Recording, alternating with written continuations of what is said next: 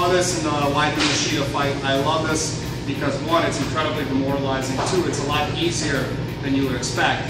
And three, it puts you in a really advantageous position. Of course, you're already in a good position because you've got your opponent's back. So I'm behind my opponent. How I got there, there's a million different ways you could have gotten there. Let's just assume it was a simple duck hunt. So as we duck, get behind, and just get our arms around the waist. Using the gable grip here to control the waist, I want to immobilize my opponent's hips by pinching my elbows to my sides. Now as I take a corner, so I'm going to pick a side and take the corner by stepping around. I want to make sure my grip is tight. I don't want it slipping around. So grip tight, elbows to my sides. I step around, and I'm going to get my hips on his leg, right here.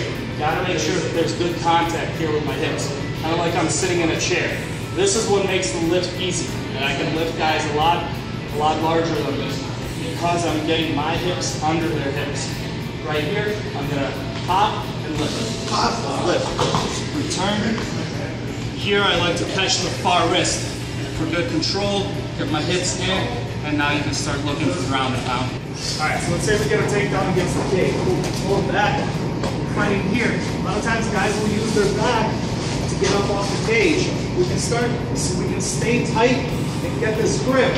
I might not be able to throw my boots in, but I can get to a position where I'm behind my opponent in this fight. Now he's trying to escape. He's going to be keeping my grip tight, my elbows tight to my sides, stepping off to the side, neck return. Step off to the side, boom. Get him away from the cage, catch the far wrist. Now you can start looking to do damage. Here, hammer fists. This far wrist control is really dangerous. Best part about it, it's incredibly demoralizing.